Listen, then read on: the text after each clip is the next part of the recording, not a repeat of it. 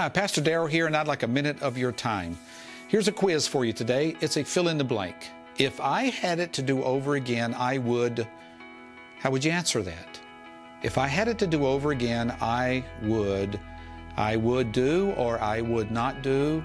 How would you fill in that blank? I think we probably all have regrets, and the older we get, maybe the more we think about those things, but they're just things that you can't go back and change and you can't do anything about, but you can change today and you can influence your tomorrow. Don't live with regrets.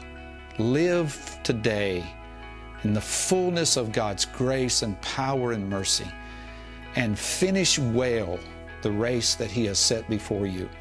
Because one day, as we stand before Him, we're going to hear Him say, "Well done, thou good and faithful servant."